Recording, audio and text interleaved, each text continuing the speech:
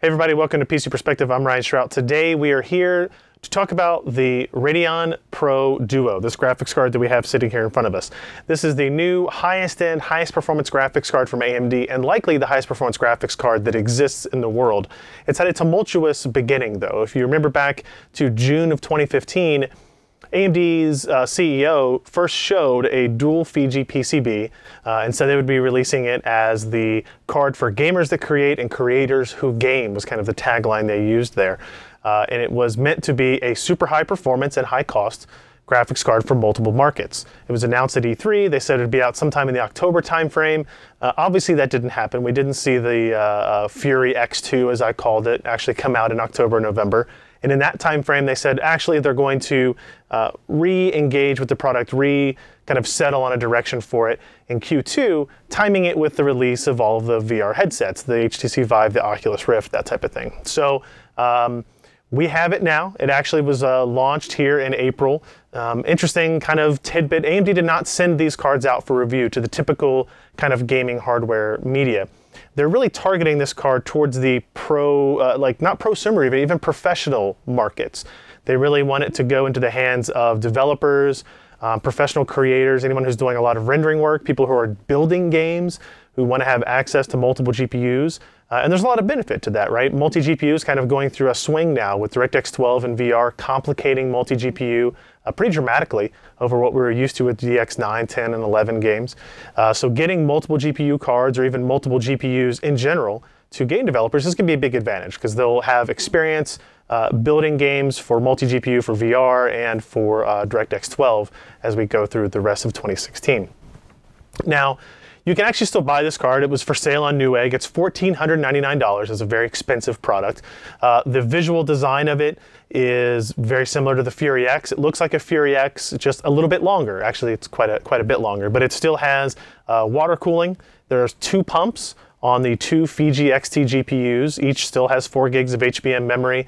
These are full Fiji GPUs, essentially identical in kind of specifications and implementation to the Radeon R9 Nano. So you have an up to clock speed of 1000 megahertz, though you'll see in our review that the clock speeds are going to be below that for the vast majority of time, and they kind of waver in and around between 850 and 950 megahertz or so. The water cooling goes to a single 120 millimeter radiator, although it is thicker than normal, and a single fan on there. In terms of power connectors, it requires 3 8-pin power connectors, which is a lot, especially considering the TDP of the card is only rated at 350 watts. If you remember back to the R9 295X2, that monster card from 2 years ago, it had 2 8-pin connectors, but had a kind of a TDP rating of 500 watts. So things have changed quite a bit. If you look at the front panel connectors, you have 3 full-size DisplayPort connections and 1 full-size HDMI.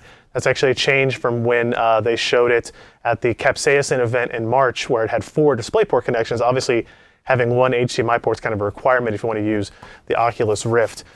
So from a specifications point, there's a lot of performance here. This is faster than, it's got more compute capability than the Fury X, than the Titan X, than the 980 Ti. All of those cards, if you look at single cards, this is going to have the most compute capability. NVIDIA never released a dual Maxwell card. They'd been rumored to do so for several months as well, but they decided not to bring that card out.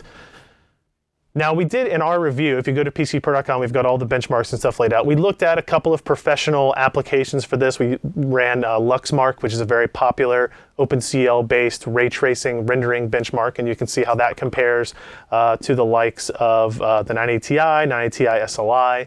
And we also did some testing with 3D Studio Max, or 3ds Max as they just call it now, and did some rendering there with a plugin that AMD calls Fire Render. And what's interesting about this plugin is that it is an open plugin. All the source code is on GitHub. It's built to do ray tracing and path tracing for 3ds Max and other applications in the near future, but in an open way. The other kind of NVIDIA iRay tech, those are built using CUDA. They're obviously proprietary to NVIDIA hardware. You can't do that type of ray tracing work on AMD hardware. So AMD had to go out and build Fire Render, and it's OpenCL based, so you can run it on any Radeon card, any FirePro card, any GeForce card or Quadro card, anything else, even processors, you can run it on that if you want to. And it scales pretty well. In the sample scene that I used, which was a stormtrooper helmet sitting on the ground. The Radeon Pro with just one GPU enabled took about 30 seconds to render the scene, a single frame of the scene, whereas with 2 GPUs it went down to 19 seconds. So you're seeing a significant scaling rate there. But it's worth noting, even with the AMD Fire Render technology, it was actually faster on the 980 Ti or 2 980 Ti cards running in a system. So if you look at it in terms of performance per square millimeter or whatever you want to get into in terms of space, you're going to get the most performance out of this card. It's 2 slots, although you do have this water cooler you have to take care of, but you can get some pretty impressive professional level performance out of this card. But we, as PC Perspective, we have a lot of our readers, the vast majority of our readers are gamers, enthusiasts, they want to know how this thing performs in games. And the answer is it varies quite a bit. It depends on crossfire and multi-GPU scaling to really take advantage of the total compute capability of the card. And as we have seen in the past, in general, crossfire tends to be a little bit behind SLI when it comes to frame pacing and smoothness and experience when you're running multiple GPUs. And we did 4 different games this time. We did Fallout 4, we did Grand Theft Auto 5, we did The Witcher 3 and Rise of the Tomb Raider, as well as 3D Mark, Firestrike Extreme and Ultra. And you can go through there and look through the benchmarks. In general, the Radeon Pro Duo is an incredibly fast card. It's about 50% faster, up to 75% faster, I think, in a couple of cases, than the Radeon R9 Fury X. So if you just look at the best single card solution from AMD versus the next step down best single card solution, which would have been the Fury X. We do have results for the 295 X2 in there as well, even though you can't really buy it anymore if you're kind of interested to see how it compares. It's nice to see that this card is in the range of 20 to 30% faster than that, but it has a TDP that is 150 watts less than the 295 X2. So that's actually a really good indication of the efficiency improvements that Fiji has over Hawaii. But the 980 Ti SLI configuration is actually faster, I think, in every case but one specific instance in The Witcher 3.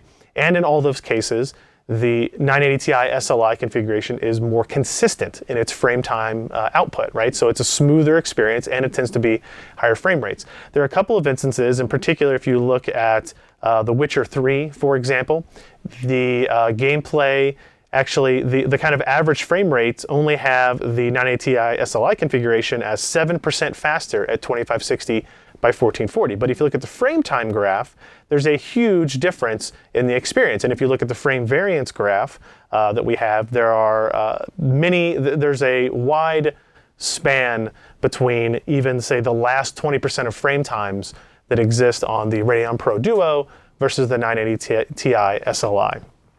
So it gives you an idea of what we're looking at here. If we talk about pricing, this is $1,499.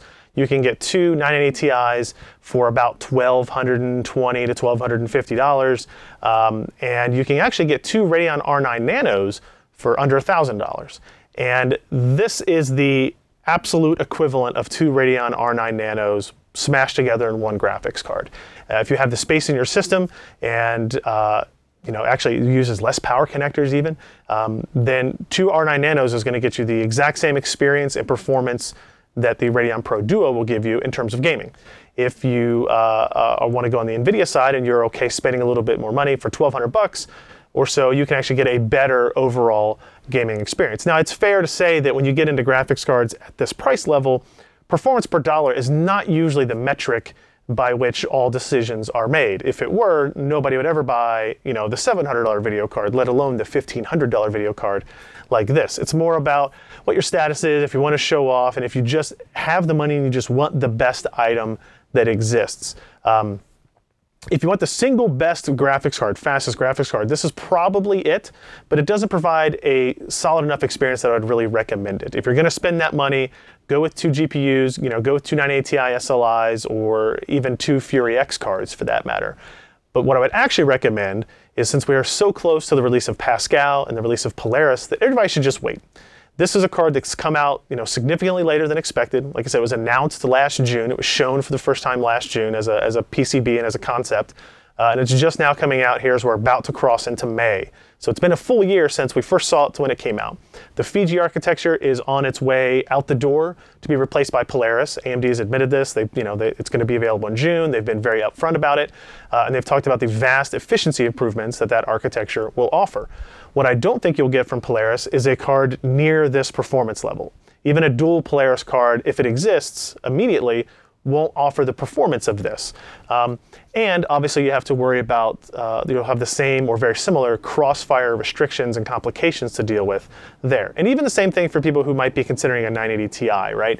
If you're considering a 980 Ti today or two, you should be waiting for Pascal. Pascal will be out this summer as well, probably in the same time frame as Polaris, and they will probably have higher performance parts available out the gate than Polaris will. We'll still have to see how that stacks up.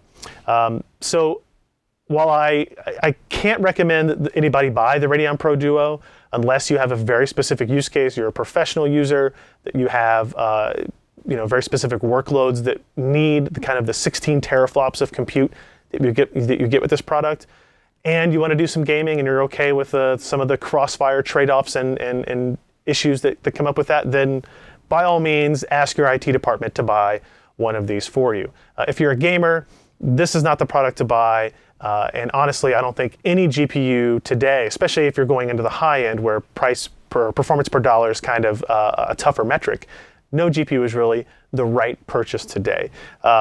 But it's an interesting product to look at. I'm glad we have one. I'm glad we were able to get one in, and we'll be able to have these numbers and metrics to look at as we see the future releases throughout the rest of 2016. We have a lot more details, pictures, diagrams, benchmarks, and the full review over at PCPro.com. I would encourage you guys to go over there and check it out. We'll see you next time. Thanks for watching. If you enjoyed this content, consider supporting in-depth technical content by contributing at patreon.com/PCPer.